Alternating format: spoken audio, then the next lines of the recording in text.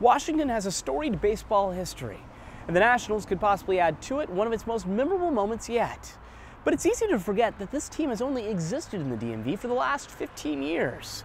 So we decided to take a detailed look at their history by taking a deep dive into the WUSA9 Archives. It's lights out on baseball in the nation's capital. The year was 1971. The Washington Senators had just announced plans to leave town. That decision left their passionate fan base with nothing. When furious fans stormed the field and strangled an effigy of owner Bob Short, who'd sold the Senators out to Texas. For years, D.C. would go without a baseball team, but that void would finally be filled when an opportunity would present itself from the north. The mayor says at 4:05 this afternoon he got the word from Major League Baseball the Montreal Expos will be moving to Washington. Nearly 33 years to the day since they left, baseball is back in Washington, D.C. The newly named Nationals would soon become the talk of the town. They've already sold 13,000 season tickets. Been a baseball fan since I was a little kid. I'm looking at something beautiful, something I never thought that I would ever see again. The Nats played their first game at RFK.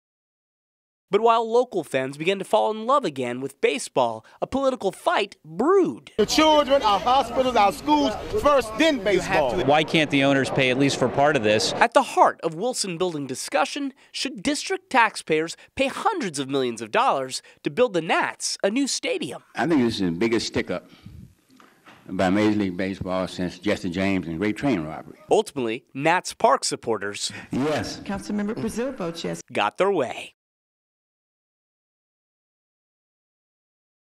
Next year, they'll move here to the new Nationals Park. It's still under construction right now, but it'll be a $600 million state-of-the-art stadium that's a baseball fan's dream.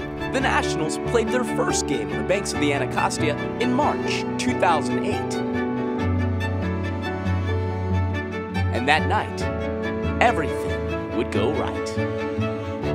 We couldn't have written a better script. I mean, Ryan Zimmerman, the walk-off home run to win the game, first game ever in Nationals Park. President of the United States throws out the first ball. It was just simply amazing. And fans all across the DMV were ready to win. Team's going to have an excellent breakout year in the new stadium. Well, I think it'll be a good year if they can break even. But for years, victories would be hard to come by. That is, until the Nats eventually acquired some more big-name stars. Players like Jason Worth, Max Scherzer, and a certain baseball phenom from Las Vegas. Have some fun out there opening day and really, take it in with all the fans and be here with my family. Around that time, the Nats would finally make the playoffs while running through multiple managers in the process. However, by the time 2019 rolled around, uncertainty clouded Washington. Star outfielder Bryce Harper signed with Philadelphia.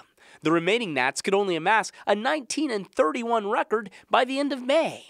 And yet, that same team stayed in the fight, winning the franchise's first ever postseason series.